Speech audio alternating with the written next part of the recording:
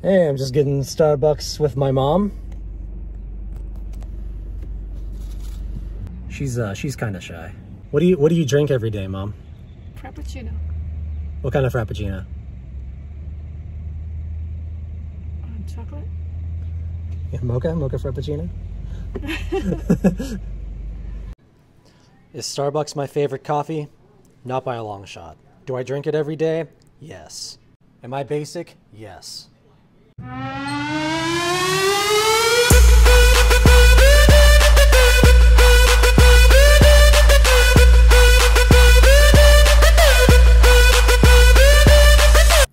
I'm gonna be making a slight lifestyle change.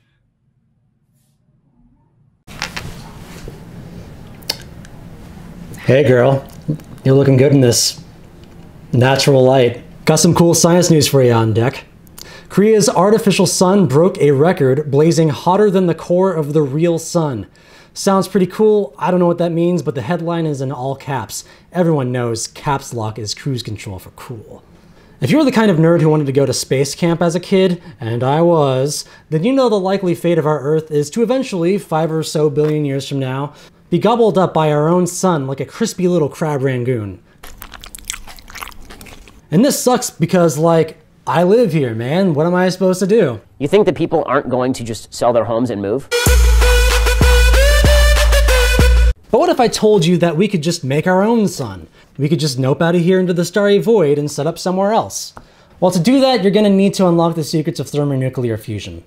You think you can just pop 2 hydrogen atoms into the oven and bake up a batch of helium? Okay, Liz. To this end, a bunch of miniature suns are under construction around the world, and one of these, Korea's superconducting tokamak Advanced Research, or K-STAR, managed to create a plasma state which enabled them to sustain a temperature of 100 million Celsius for 20 seconds.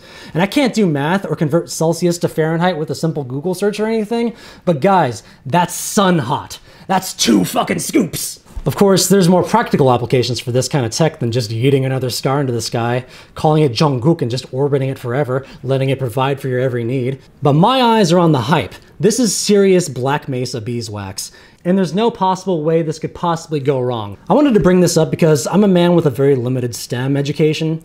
I mean, look at me, I'm a liberal arts kid. But I think it's very useful to have an interest in science, especially when your other interests are more like politics or literature or fashion. I think it provides a richer perspective on the world around you. Personally, I'm into astronomy. I begged my parents to buy me books on space when I was a kid. I was like hooked on the mystery of the topic, the daring and ingenuity it took just to study space, and the aesthetic. When I got into college and I was sort of forced to take science, I decided I was going to take astronomy, and I was actually pretty okay with it.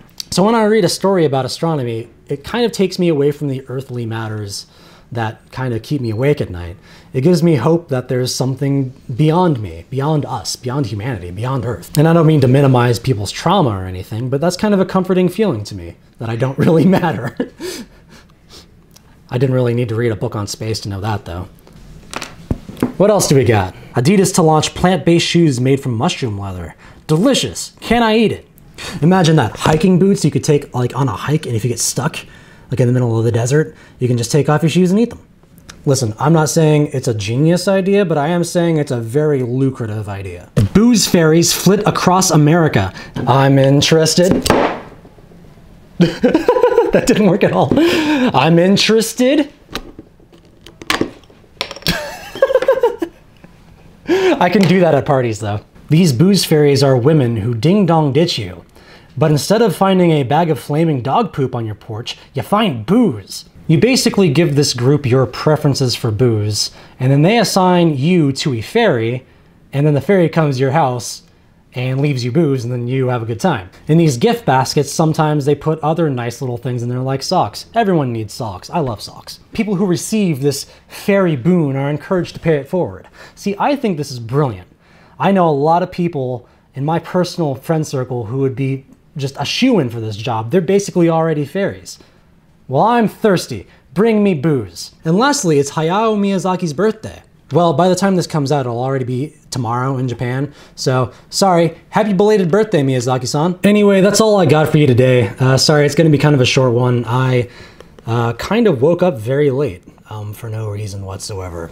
Tomorrow I hope to get a little bit more done, but until then, I've been Grover, you've been fantastic. Come back and watch me again sometime, me hearties.